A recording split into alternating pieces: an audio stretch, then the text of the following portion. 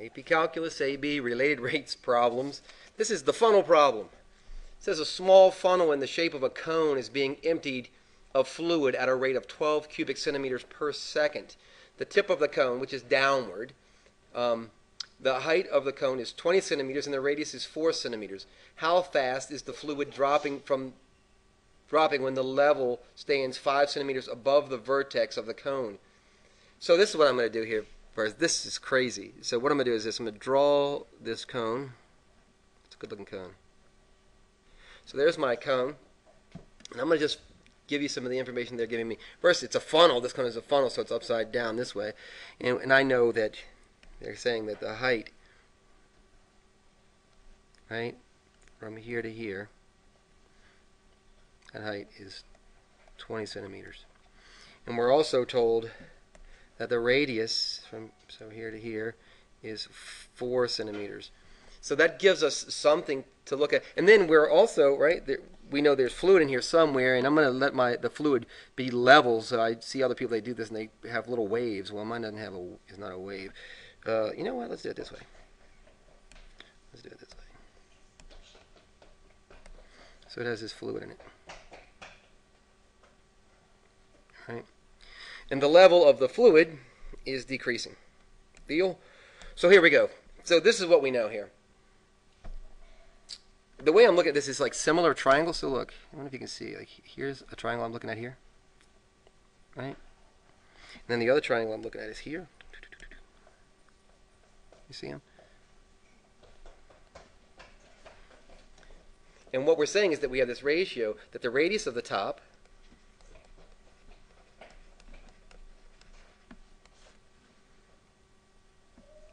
compared to the radius of the liquid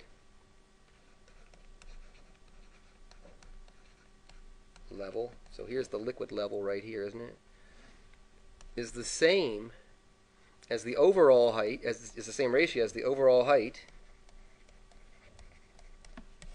compared to the height of the water, right? So height of fluid, I guess, liquid, fluid, whatever. So I'm going to fill in the stuff I know. The radius of the top is 4. The radius of the liquid is I'm not sure of. The overall height is 20, isn't it? And the height of the fluid is also unknown. So from here, it gets a little bit confusing because I'm looking at it, I'm like, okay, where am I going to go with this? So what I did was I went back to the problem, I just read it one more time, and I'm like, what is it that you want to know? And it says, how fast is the fluid level? So that's height, the fluid level. So the other thing I know is that this is conical, right? So we have the volume is equal to 1/3 pi r squared h. But remember, this is a height question, right? They want to know about the change in height. So as I look at this, I'm like, you know what? I want height. So I don't want radius. I want this in terms of height. So I'm going to actually go back and just do a little solving here and do my math this way. So I'm going to cross multiply here. I'm going to get 4h is equal to 20 over r, isn't it? I'm sorry, 20r. Sorry, 20r, isn't it? And that r, right, going to divide both sides and get that r is equal to 4. Sorry, it's not equal to 4. It's equal to h fifths, right? It's equal to h fifths, and that's just a tiny bit of algebra there, so you can check that math. So what am I going to do with that? I'm going to go back here, and it says here that I'm just going to plug this in here. I'm just trying to clean this joint up for myself and say that r, which is there, is this, isn't it? So this thing is r, right? So I'm going to go and I'm going to plug that value in for r and get volume is equal to 1/3 pi h over 5, because that's r, right, squared times h. I'm going to keep doing some algebra here, if you don't mind, and get that 1/3 pi h squared over 5 times h, and if you don't mind, that's h thirds here, isn't it? H thirds, right? If I multiply this whole thing, I get that over 15, is that what I get? Oh, I got to be careful. Wow. See what I did there? Wow. Okay. maybe you caught that. What I was supposed to do is bring this into here and to here. I was looking at it, I was like, well, that's kind of weird. So remember that exponents are distributive over multiplication and division. So I'm going to do that. So 5 squared is 25, isn't it? I think that's a lot better looking math. So then I'm just going to keep cleaning this up. Volume equals pi h cubed over 25, isn't it? So now I have this whole thing in terms of height. So now I think what I'm going to do is I'm going to differentiate this volume. I'm going to differentiate this volume here. So I'm going to take the derivative of this with respect to time, and it will be, so with regard to time is equal to 3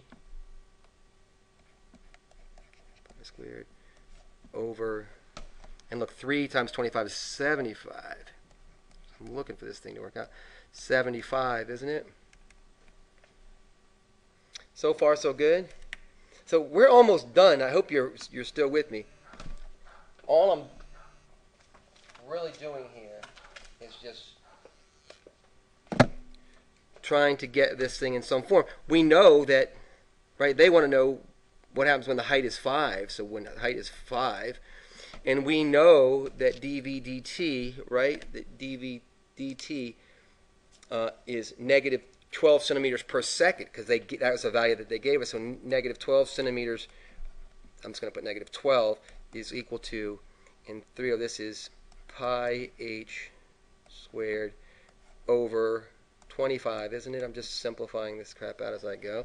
Also know that h is 5, because they ask us what's the rate when the height is of the liquid is 5. So 5 squared is 25, so 25 over 25.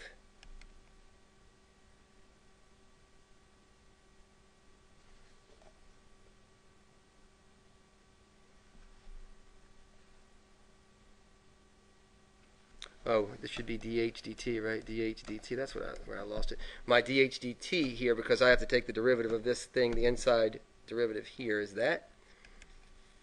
Right, so dh dt, and 25 over 25 is 1.